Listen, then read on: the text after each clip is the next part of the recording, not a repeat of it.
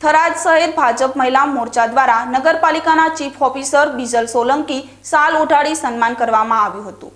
Corona મહામારી વચ્ચે અધિકારીઓ કર્મચારીઓ પોતાની સેવા અને ફરજ બજાવી રહ્યા છે, ત્યારે થરાદ નગરપાલિકાના મહિલા ચીફ ઓફિસર પણ કોરોનાની મહામારી વચ્ચે થરાદ નગરપાલિકામાં પોતાની ફરજ બજાવી રહ્યા છે। કોરોનાની મહામારી વચ્ચે સારી રીતે ફરજ નિભાવી અને થરાદ શહેરમાં તમામ જગ્યાને સેનેટાઈઝ કરી અને બહારથી આવતા લોકોનું ધ્યાન રાખી અને ક્વોરન્ટાઇન કરાઈ અને સતત જાગૃત રહી સારી કામગીરી કરી તે બદલ થરાદ શહેર ભાજપ મહિલા મોરચા દ્વારા નગરપાલિકાના ચીફ ઓફિસર બીજલ સોલંકીનું શાલ ઓઢાડી સન્માન કરવામાં આવ્યું હતું।